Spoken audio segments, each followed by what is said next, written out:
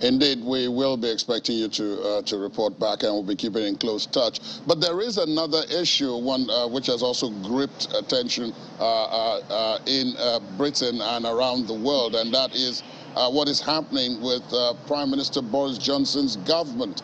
I believe yesterday evening, it was the count of resignations was 38, comprising of ministers, junior ministers, senior aides, and all of that.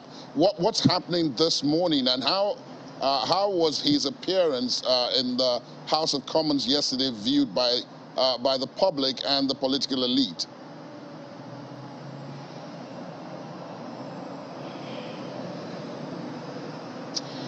Well, unprecedented and extraordinary are terms that we've been using to describe Boris Johnson's tenure over the past couple of years. But truly, those are the only terms I can use to describe what's been happening over the past 24 hours. You mentioned 38. I think you'll have to add an extra 12 ministers to that. The last time I checked, there were about 50 ministerial resignations, including, and this is really crucial, the Welsh Secretary and the Northern Ireland Secretary, Brandon Lewis. They have both handed in their resignations this morning.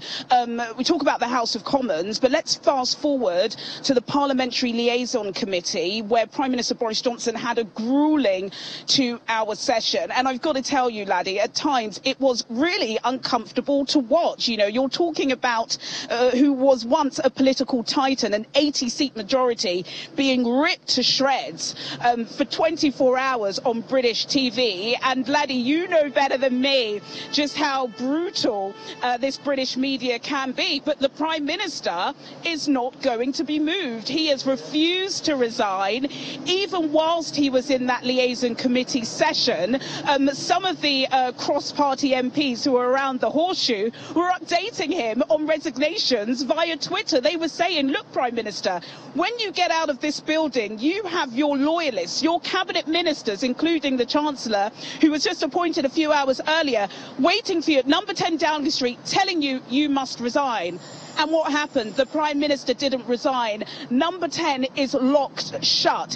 He wants to get on with trying to sort out the issues that are affecting the country, one of them being we're going through the worst cost of living crisis in a generation. And supposedly he will be doing a joint statement with the new Chancellor, Nadine Zahawi, later today. But then overnight we've had these serious ministerial resignations. Now, one of the members of the delegations who were waiting at number 10 to ask the Prime Minister to do the right thing and resign was the Home Secretary, Priti Patel. She hasn't resigned just yet, and people are saying she cannot resign because it will be a national state of emergency. How can the Home Secretary resign? The Northern Ireland Secretary resign? Who is going to make sure the I's are dotted and the T's are crossed when it comes to MI5 and MI6? These are really crucial questions. At the moment, there is no functioning government in the United Kingdom. I was speaking on The World Today yesterday with Tenny, and I did say I have never felt this level of political anxiety or a political vacuum in the country since the result of the Brexit referendum in 2016. That's how tense it is. And unfortunately for the Prime Minister, Britain is a laughing joke at the moment. And just very quickly, laddie, the Minister of Courts has also resigned. So if the Minister of Courts has also resigned, how does this fare with the Ekweremadu case today, particularly as it's so diplomatically sensitive? There's so much there, Juliana. As I listen to you, the word unprecedented comes to mind, but then Boris Johnson doesn't appear to be the kind of man who came this far in his political career by folding and leaving, but just because people said he should.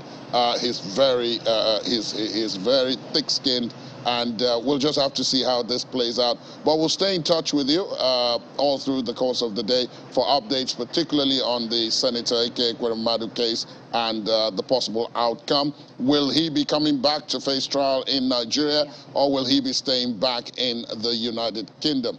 And then, of course, the other things relating to Prime Minister Boris Johnson. So a busy day ahead, it looks like for you, Juliana, but you're used to it. Thank you for your time this morning.